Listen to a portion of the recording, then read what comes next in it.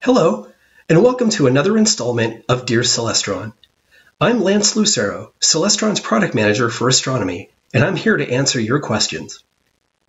Today's question is about the Great Conjunction of 2020 that is happening on December 21st, and I'm here to describe what it is and how to view it.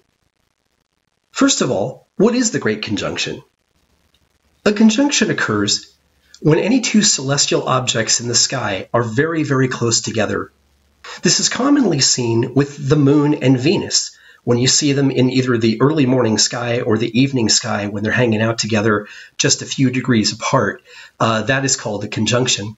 But the Great Conjunction of 2020 is going to involve Jupiter and Saturn. And let me tell you, it's going to be spectacular. On the evening of December 21st, Saturn and Jupiter are going to appear 1/10 of a degree apart. To put that in perspective, the full moon is half a degree wide.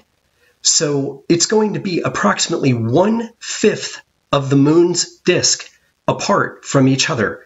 To put it into another perspective, if you take your pinky and you hold it at arm's length, that distance right here represents approximately 1 degree. So again, it would be about 1/10 of the width of your little pinky held out at arm's length. Now, this is a fairly rare occurrence. Jupiter takes about 12 years to make one orbit of the Sun. Saturn, on the other hand, takes about 30 years. So when you do the math, it works out to where Jupiter actually laps Saturn about once every 20 years, and that is when these conjunctions happen. But not every conjunction is as close as this one, and that is due to the fact that the orbits of Earth and Jupiter and Saturn are slightly angled to each other. So during certain conjunctions, they may be close together, but still a few degrees apart. In this case, they're going to be exceptionally close. The good news is you won't need a telescope to see this event. It's going to be perfectly visible to the naked eye. Just go outside on December 21st, just after sunset, and look to the west. Look for the two brightest star-like objects that you can find. They're going to be right next to each other and very obvious. The brighter one is Jupiter. The fainter one is Saturn.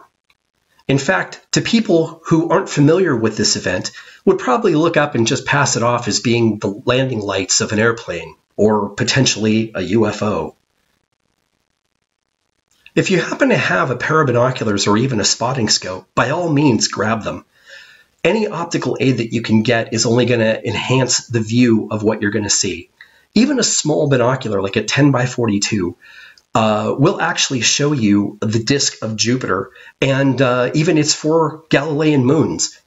Saturn, on the other hand, is still going to appear as a star-like, maybe even slightly elongated star, because you don't have the magnification required to separate the rings from the planet. I would highly recommend that you tripod mount them if you can. If this is not an option for you, then I highly recommend that you try to brace your elbows on something solid. You can lean down, get on your knees behind a table, and put your elbows on top of the table to view through your binoculars. Or if you are outside in the front yard or in the driveway, you can use the hood of a car, the trunk of a car, even the roof of a car.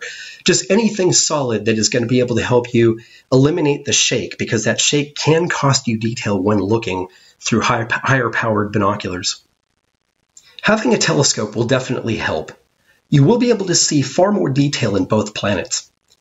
Even looking through a small telescope at about 75 power magnification, you'll be able to see the methane clouds on Jupiter, you'll be able to see smaller storms, you'll be able to see the Galilean moons, and you will definitely be able to separate the rings from the planet on Saturn. Most astronomers can vividly remember the first time they saw Jupiter or Saturn through the eyepiece of a telescope. For me, it was Jupiter that got me hooked into astronomy that very first night. But nothing can compare to seeing Saturn and Jupiter in the same eyepiece field through a telescope. Especially this year, they'll be close enough together that you'll be able to use higher magnification eyepieces and bring out all the glorious detail of Saturn's rings and Jupiter's cloud bands. This is definitely something that should not be missed. The date of closest approach between Saturn and Jupiter will occur on December 21st. But remember to keep your eyes open in the weeks leading up to this day and the weeks following, because you will actually be able to witness with your own eyes the motion of our solar system. May you have clear skies and good seeing. Peace.